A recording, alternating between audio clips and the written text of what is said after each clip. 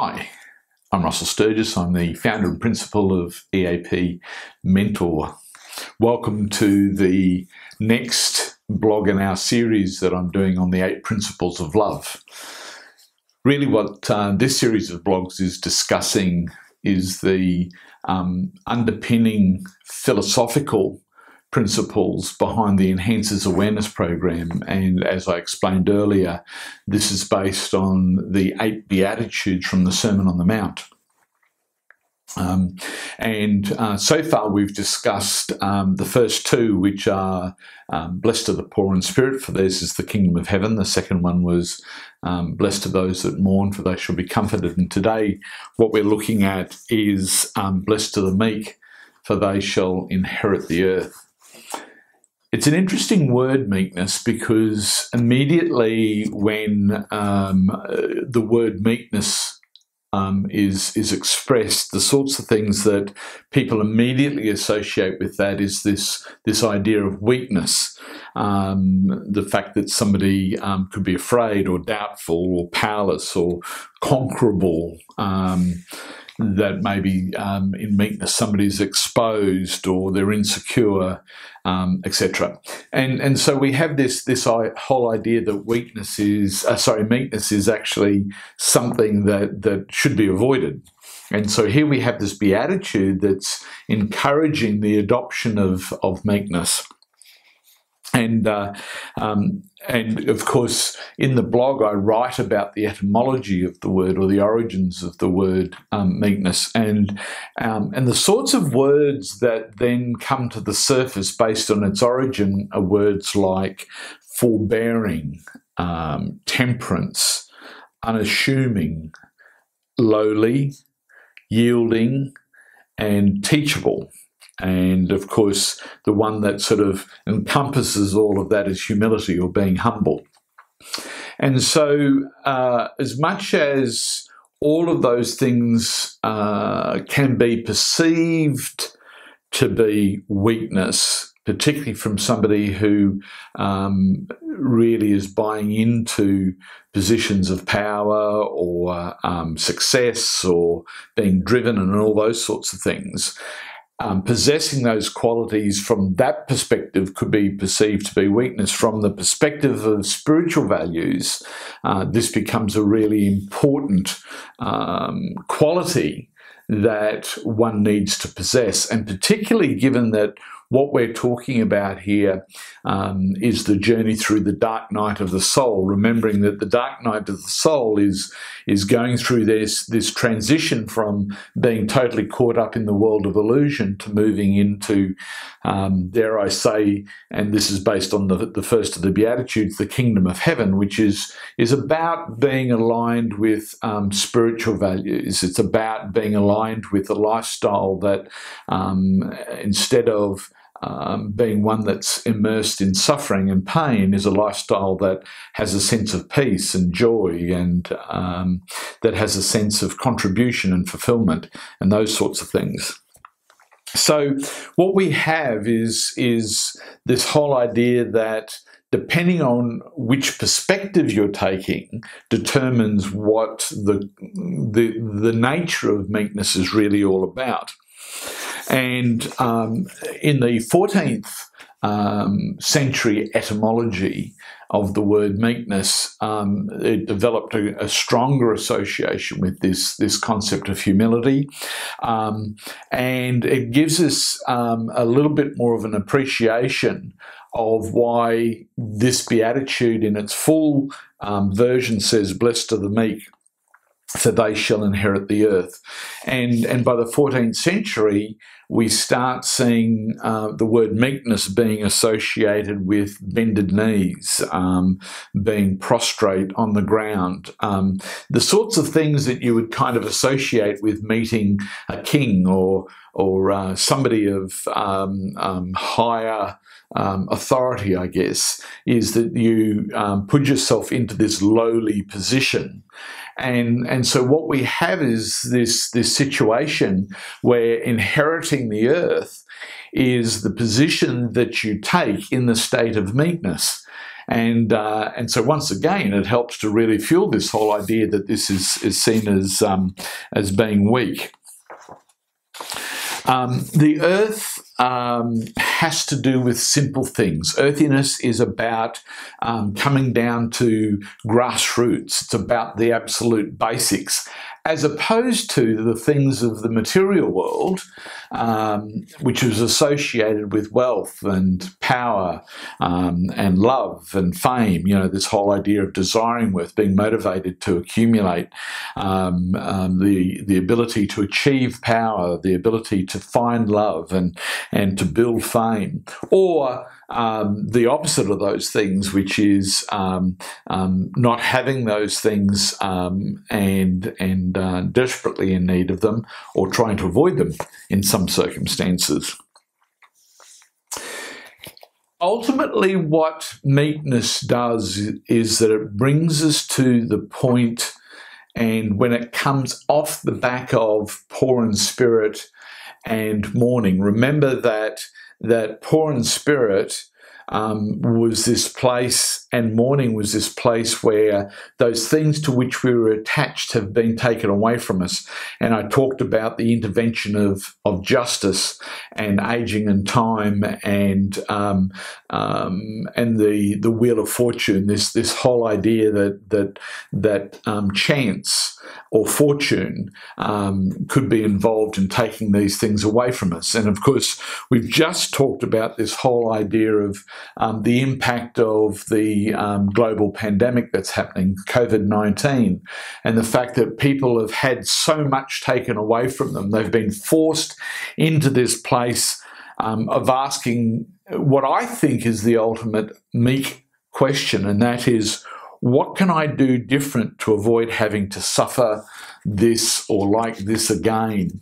And I think that many people who are in the place of experiencing the difficulties associated with COVID-19, whether it's social isolation, whether it's the inability to do the things that you normally do, whether it's not being able to express yourself through your work, and of course the financial impact that it's having on people, it has forced some people, and to some extent I believe all of us, into this place of asking this question, what could I do different to what I've done in the past to avoid having to suffer like this ever again? And I would like to suggest to you that in life's journey, we all get to that point, particularly when we have things that happen to us that are our personal pandemics, so as to speak. And so this is when we have, we hit walls, and we're in this place of either compassion fatigue, burnout, or depression. Or maybe we're being confronted by a lifestyle disease, and in some cases it may even be the impact of or the prospect of death. Maybe you're dealing with a relationship that's come to an end and it's painful. Maybe you're dealing with bankruptcy or issues that are really stressful around finances as a personal experience. And of course, we've all been dealing with these things as individuals at different times through our life journey. And meekness is when we come to that question, and that is, how can I avoid experiencing the pain and the suffering that goes with these things, that goes with depression, lifestyle disease, bankruptcy, divorce, and all those things that it is that we experience, loss of employment, as part of our life journey. And of course, when these things happen to us, that's the time when we're brought to our knees. And sometimes that's the point where we're prostrate on the ground. It's that whole thing where instead of riding high, all of a sudden we're brought to our knees, and we're in these very, very painful places. And it's the point where we're humble. It's the point where we're teachable. It's the point where we don't have the ability to get up again and to try and recreate it all again. It's like we've reached this impasse, this impossibility, and we don't know where else to go. There's quite a common saying that many of you will be familiar that says, when the student is ready, the teacher appears. And this is ultimately the state of meekness. The state of meekness is the point at which you become the ready student.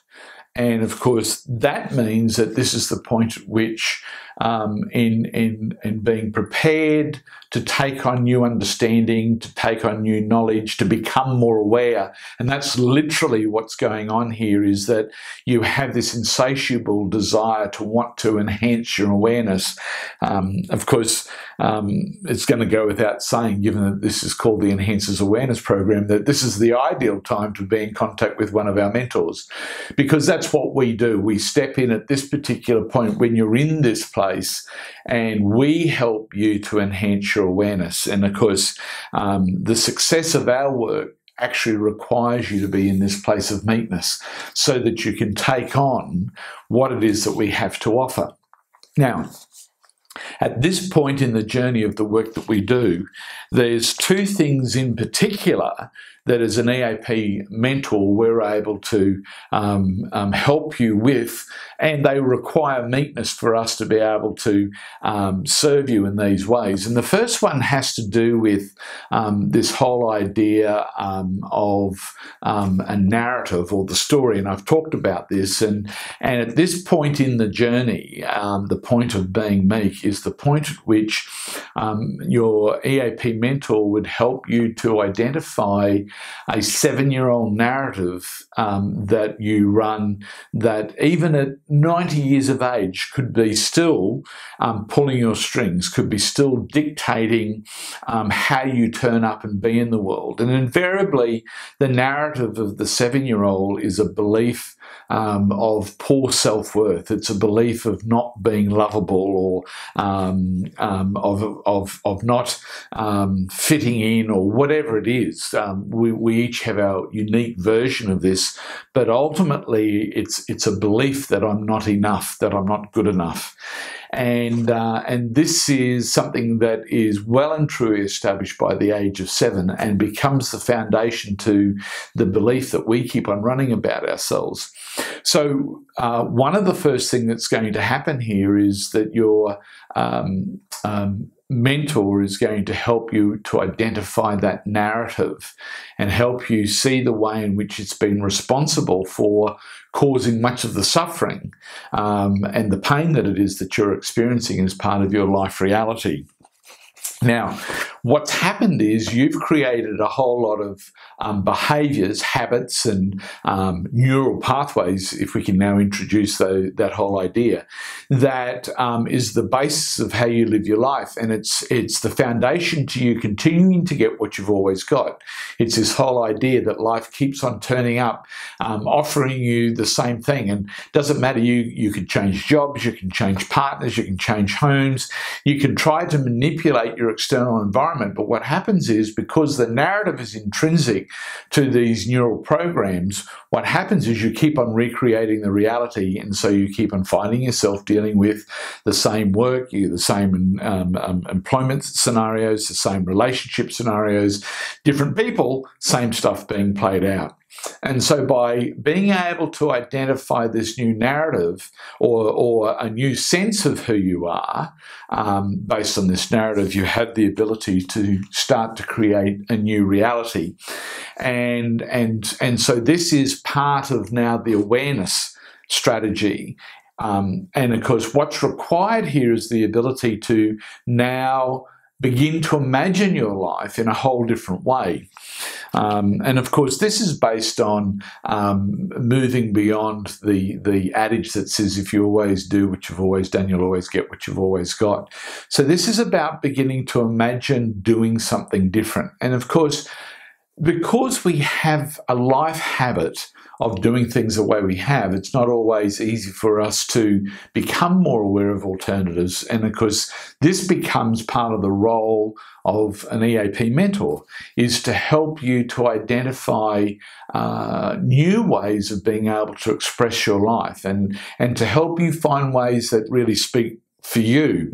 So this isn't about what speaks for the mentor, but their skill is helping you to identify what it is that you would like to have as your new reality, and then helping you to identify strategies, really clear sequential steps that would make it possible for you to be able to achieve and to be able to sustain and maintain a consciousness that results in, instead of suffering and pain, a reality where there's fulfillment and joy and a sense of inner peace. This whole idea that you can wake up with a sense of loving the life that you live. It is real. That type of existence is possible. And this is a very crucial point in making the transition. So this ability to come to this place of being meek, which is being teachable, which requires this degree of humility, is absolutely paramount in being able to begin to create a new reality, in beginning to imagine what a new experience of life might look like. So this is the third of the Beatitudes. The fourth one, which we'll be looking at in our next blog, is blessed are those who hunger and thirst after righteousness, for they shall be filled. And this is about having taken this knowledge. It's about building a sense of self-worth. It's based on the idea that you're creating a reality of having a greater sense of value, a greater sense of self-worth. And what happens from this perspective is that you start to live life being kind to yourself as a result of having created the vision of what life would look like being kinder. But from that, the world I am is the world I create. And so what happens is you then start to express kindness in how you relate to other people, and you express kindness in terms of how you relate to the planet. And this is about righteousness. This is really about justice. And justice is about kindness to yourself, to others, and the planet. We'll be discussing that in our next blog. If you'd like to know more about EAP and this work, please go to www.eapmentor.com, where you'll be able to find out about our program and our mentors, what it is that we do. We have a great Facebook page that if you go and check out Enhances Awareness Program on Facebook, you'll find something where each day nearly we have something new around mindfulness and awareness. And from there, from our web page, you can then go on and subscribe to our monthly newsletter, Mindful Living, which has wonderful tips and ideas about how to live life mindfully.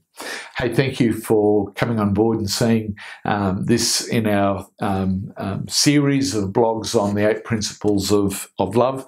Hope you've enjoyed it, and I'll speak to you again soon. Bye.